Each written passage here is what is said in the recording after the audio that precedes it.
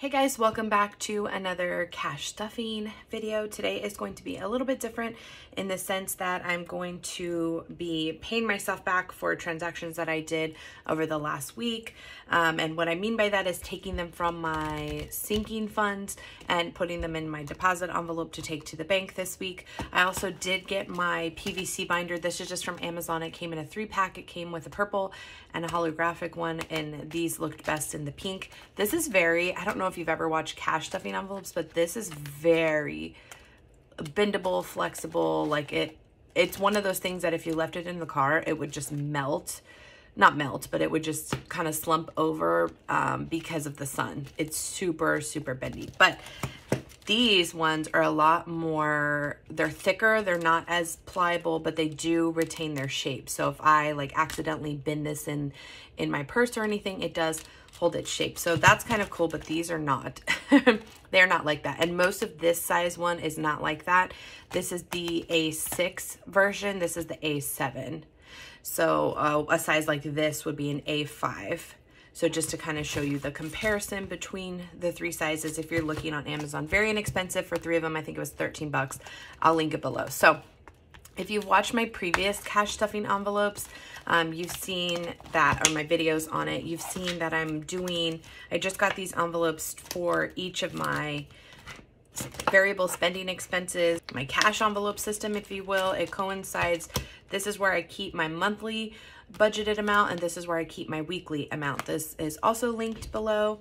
And let's just go ahead and stuff some envelopes, and then I will show you how I take the sinking funds and how I have it set up in my iPad. So if you've never seen my digital budget, I did have this printed out at one time too.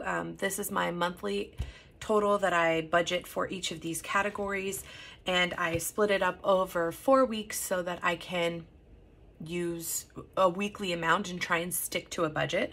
So far it's working very well. So let's see what we have left in our envelopes. I'm going to take this out for right now so you guys can see and move this. So groceries, nothing. You'd be able to see the money on this side because it's clear. Eating out, nothing. Household, nothing. Gas, nothing. Miscellaneous, nothing. We do have a little bit left in the fun envelope. I did roll this over, and I do plan to continue to roll it over since we're headed into summer. The girls only have about a month left of school, which I'm so excited for. And so I'm hoping we can do some fun stuff over the summer. So we have $42 left in our fun envelope. So we will leave that for this coming week. The beauty envelope, I only stuff once per month, and I am rolling it over. We do have some money left there. So Andres just got a haircut, so we have $60 left. So that's the $50 that I budget for the month plus $10 left over from last month, which is great. The beauty category does anything beauty. So I don't wear makeup a ton, but if I needed makeup, I would get that. But I do use it for my eyebrow threading and pedicures, which I have not done. And then for Andres' haircuts. The girls do not get their haircut, nor do I get our haircut frequently enough to really budget that into a category. That would be more like an annual or semi-annual thing. And actually the last haircuts that they all got, I did at home. I straightened all of their hair and I trimmed all of them except Everly. Everly hasn't had a haircut since she turned 1. But the 3 bigger girls, I trimmed them all at home.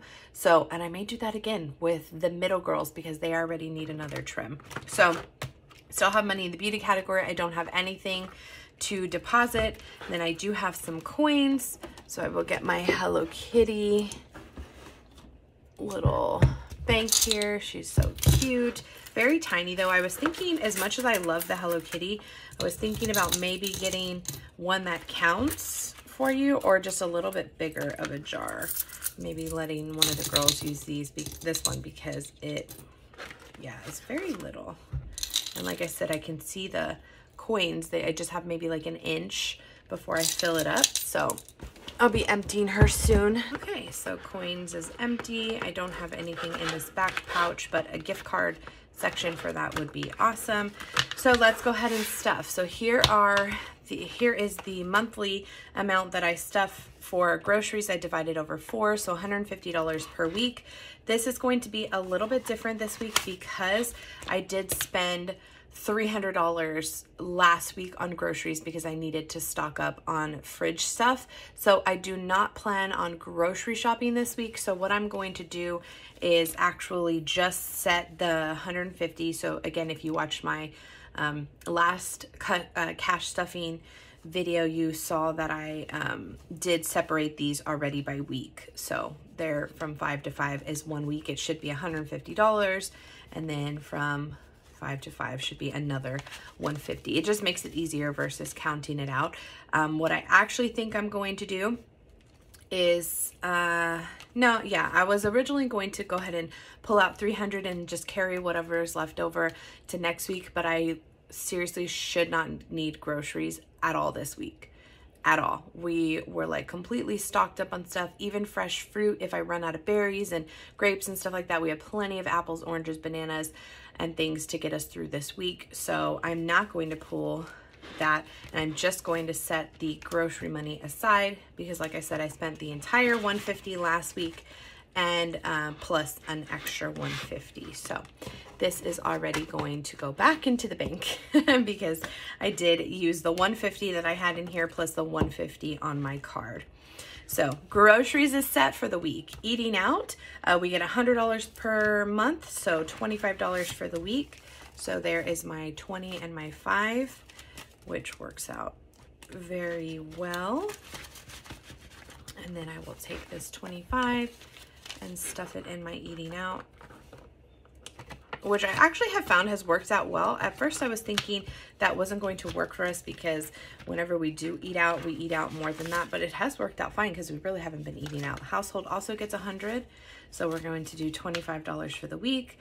I did buy some stuff from Costco, and like I said, I'll show you how I'm paying myself back the Costco amount here in just a little while. So household 25.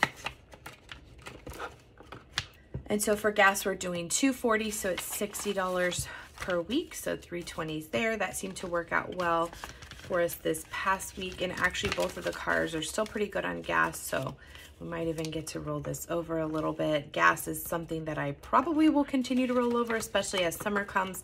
We tend to do more things. Miscellaneous is $200.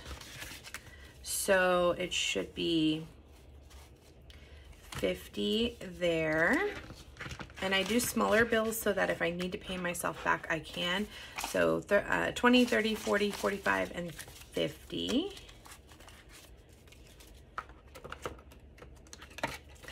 Just realized I haven't had to count any money so far because everything has been just like $25. Fun gets $25 a week, $100 for the month. So same thing, we'll do 2 10s and a 5 for that one.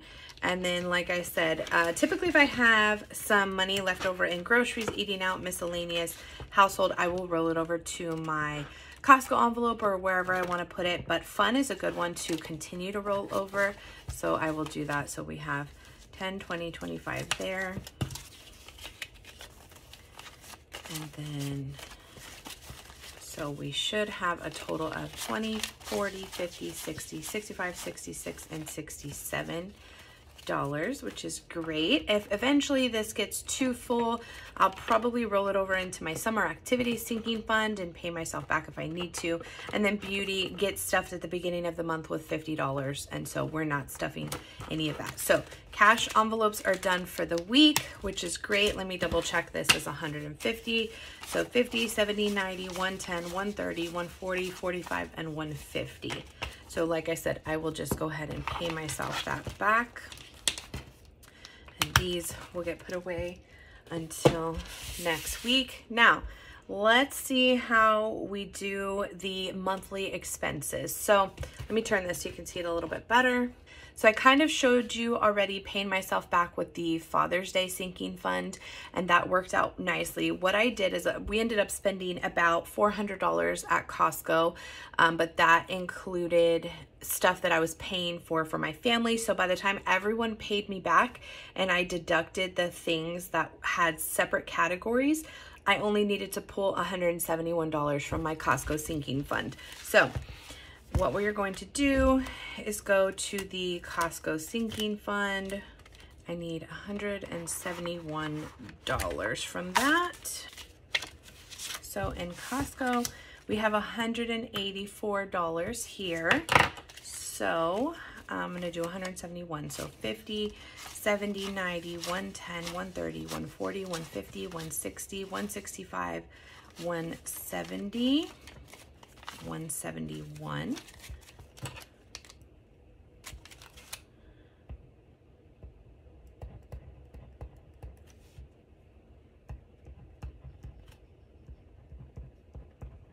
So it should leave us with $13. So 5, 10, 11, 12, and 13, which is great. I do have this part of the sinking fund.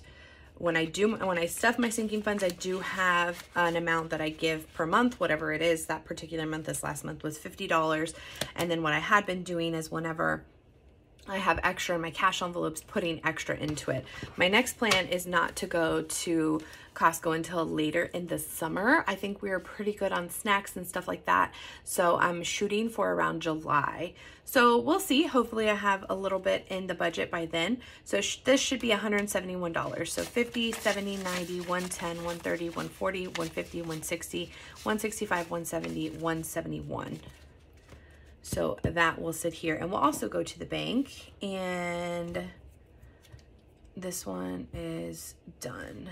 Next is car maintenance. So we did get new wiper blades for both of the cars, and so that was $40 from the car maintenance fund. Now I may have to switch out some bills because I clearly only have 250s in the car maintenance fund.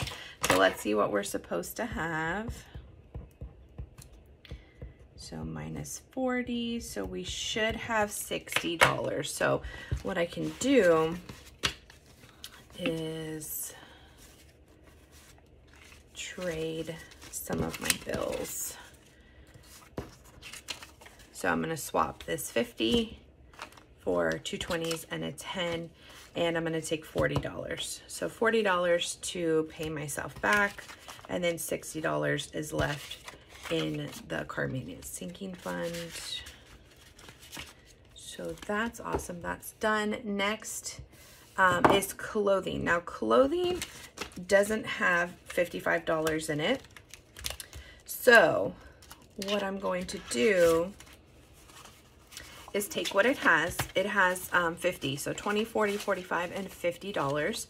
So I'm going to take that and I'm going to leave this sinking fund negative. Now, I did see a couple of comments saying, you know, if you're spending over, you have to like move your budget and move your sinking funds and stuff like that, then you should reevaluate your actual total. Now this in particular, I could have taken this extra $5 from my Costco fund, because my Costco fund is not just groceries, it's anything I get from Costco.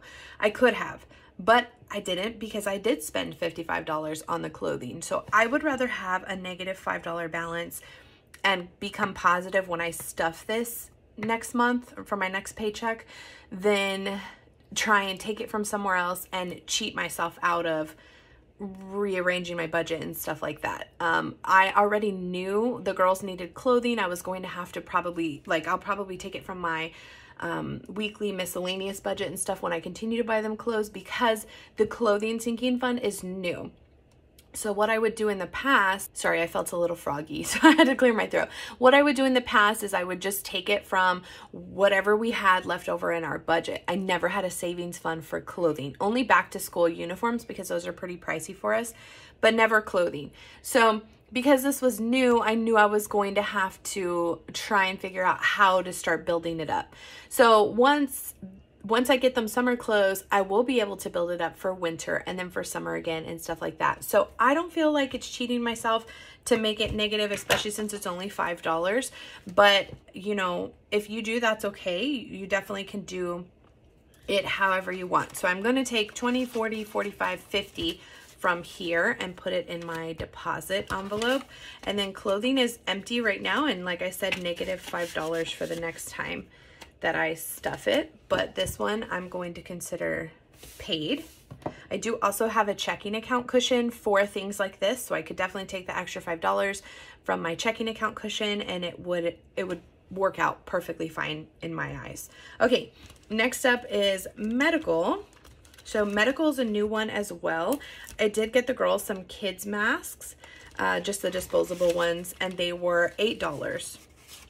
So again, I have $60 in my medical envelope.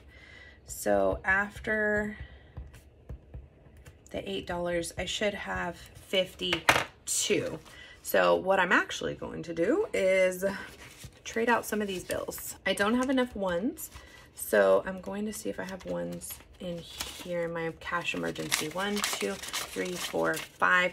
Typically I would do this in like a sinking fund update video and do that for you guys, but I need to switch it right now, so that's okay. We will work with what we have. So I switched out $5 for my cash envelope in one so that I could change out these bills. So I'm going to have $52 left in this one. So we'll take a 50 and 2 ones, and I will trade the 60. So hopefully that makes sense to you guys. I had $60 in my medical envelope. I'm going to, what I'm already depositing, pay myself the $60, but then I'm going to take the change that is due in medical, which is 52. So I will put that in my medical envelope, and the kids masks are paid, which is great. And this is what I have the medical for, because I've mentioned before several times we do have insurance. We have a flex account. So this is more for just like over-the-counter type stuff. All right, next up is summer, which is back here. So for summer activities, we bought a kite at Costco, which was $15.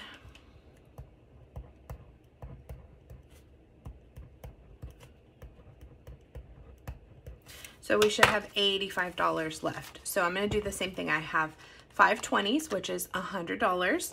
So from my deposit stack, I'm going to keep the 80 and switch a 20 and take my change, which is the 5. So $15 will go in here. So I should have 20, 40, 60, 85 left in summer activities. And that makes us all paid up. This is the money that I will be taking back to the bank, and then I will continue if we have anything else from the sinking funds for the remainder of my pay period. So this actually says pay period month is May. This happened on 4/24 because my pay periods run from the 22nd of one month to the 21st of the next month. So this is my May, technically my paycheck. So if anything else comes up, I will continue to add to this, and then we should have a total of all of these amounts in this pile right here. So let me double check that for you guys. So 171 plus 40 plus 55 plus 8 plus 15. So we should have $289. Let me fix these bills.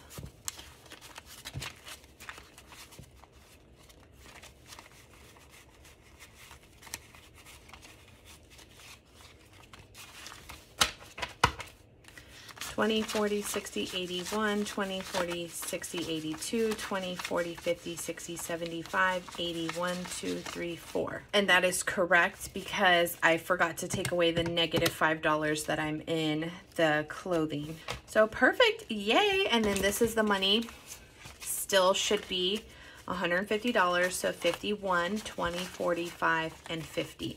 This is the money paying myself back for the groceries, and then this is from sinking funds. So I will take that money to the bank this week and get a deposit and pay it back towards my card. And yeah, that was me paying myself back for my sinking funds and stuffing my cash envelopes for the week. Hopefully you guys enjoyed it. If you have any questions or comments or anything, leave them down below. Don't forget to give me a thumbs up if you did enjoy it, and subscribe if you haven't already. And we'll see you guys next week. Bye.